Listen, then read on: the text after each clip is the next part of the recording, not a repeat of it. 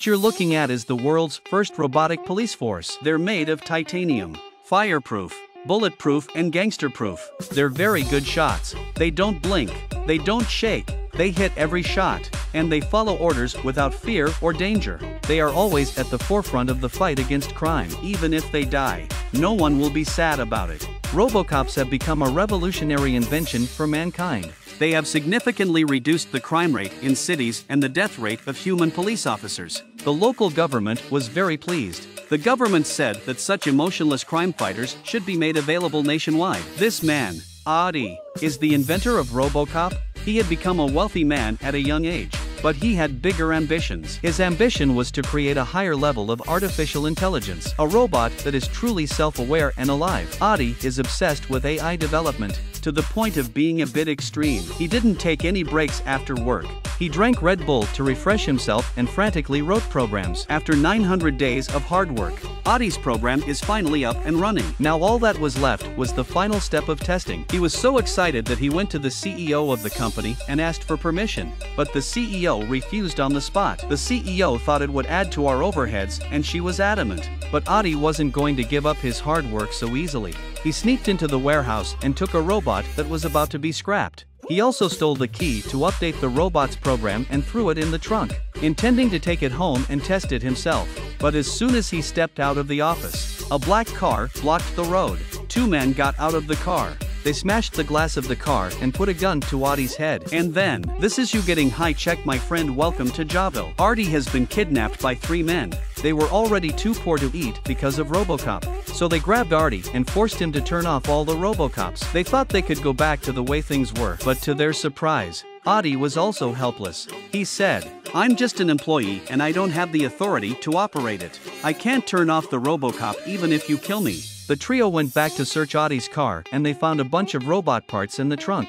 Then they had a bold idea. They asked Adi to reprogram the robot to create a powerful robotic bandit to help them rob banks. When Adi heard this, he had a plan in mind. These dumb thieves didn't understand technology, so he might as well take the opportunity to test the artificial intelligence he had developed. So Adi fitted the scrapped robot with an arm, inserted the key to update the program and finally pressed the confirmation button. The robot lights up. The rebooted robot is like a newborn baby, full of fear and curiosity about everything around it. And he is a great learner. Adi brings a toy and says to it, "Chicken." The robot took the toy and said chicken after it. Adi loved this cute robot so much that he gave it a name, Chappie. Ian was furious. He grabbed Adi. He wanted a killing robot, but Adi actually built a baby robot. Adi rushed to explain to him that Chappie wasn't just any robot. You can't manipulate him. You can only teach him. He's a self-aware robot. But Ian didn't understand any of this. He just kicked Adi out. Then Ian starts teaching Chappie how to be a street jerk. If you want to be cool, you have to act cool. Look at Daddy walks. Look how cool he is. You need to keep a gangster. Yeah, be cool. You've never seen such a funny robot before. He wears a big gold chain, walks with his head in his hands, and plays with nunchucks. Not only that, but he's a carjacker and gangster. And he's even learned to swear. This robot is called Chappie. He is the world's first self-aware artificial intelligence. He has the mind of a child, can think and learn, and is easily influenced by his surroundings. Unfortunately, Chappie lives in an environment that looks like this. I'm gonna shoot the yellow ones. That's right. The world's most advanced artificial intelligence has turned into a bad boy. He hangs out with a bunch of thugs. He calls Mary his mother, Ian his father, and Jason his brother. They're going to make Chappie the fiercest criminal on the block.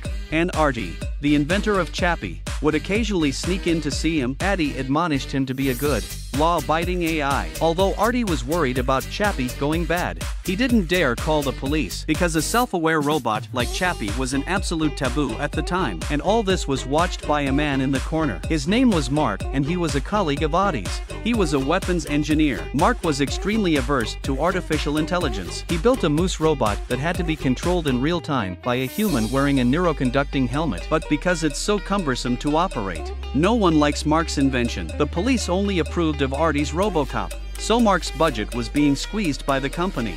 He was about to lose his job, so he decided to go after Adi. On this day, Mark leads his men to block a stranded Chappie. He knocked him out with an electromagnetic blast. He removes the upgrade key from Chappie's head and is about to destroy it. But suddenly Chappie's survival instincts exploded. He breaks free from Mark's grip and jumps out of the car. Mark didn't give chase, because his target wasn't just Chappie. Mark went straight back to the office, inserted the stolen upgrade key into the central processing system and quietly planted a virus in it. On the other hand, Chappie returned home. His hands were removed and he was shivering in the corner. That's when Dad tells him that none of the scientists are any good, including that Artie. Ian said that Artie had given Chappie a faulty body and that Chappie would die when the battery ran out. These words were remembered by Chappie. The real reason was that Artie had no choice but to give Chappie the faulty body he could use. Soon after, the virus implanted on Mark's side took effect. All the Robocops on the mission fell, and that included Chappie. The Robocop was dead. Not enough human cops. The gangs that had been hiding in the shadows got the news and immediately took to the streets to do their dirty work.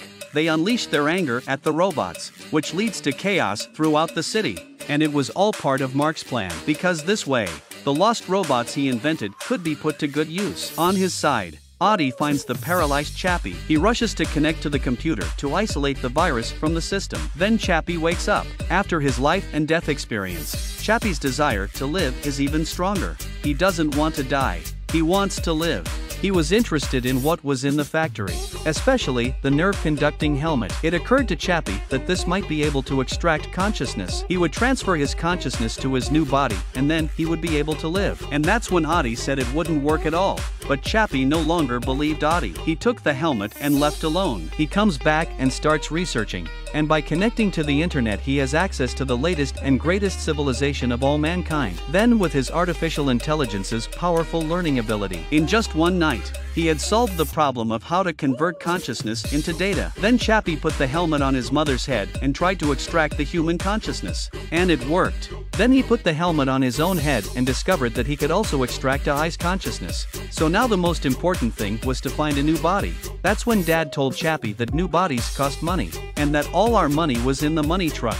By now, Chappie had forgotten all about the law. He grabbed his weapon and planned to rob the money truck with his family. This artificially intelligent robot robbed the money truck on the highway. The footage was broadcast live by helicopter. Everyone is shocked. How did Robocop, who was fighting crime just a short time ago, become a gangster accomplice? Mark takes the opportunity to ask the top brass to send in his own robots. Management had no choice. It was the only way to go now. Mark put on his neurotransmitter helmet and pulled the lever. A robot takes to the air and launches a strike at the gang's base. Mark, who is operating the robot remotely, is very much in charge. He's not fighting crime. He's avenging his own personal vendetta in the name of justice. After a frenzy of bombing, Mark finds Artie and prepares to take him down. But just then, Chappie with a bomb in one hand and a machine gun in the other. And a machine gun. He planted the bomb on the robot. Then he fired several shots to slow down his opponent's reaction. Just as Chappie was about to detonate the bomb, the moose robot shot Chappie to the ground and dropped the detonator.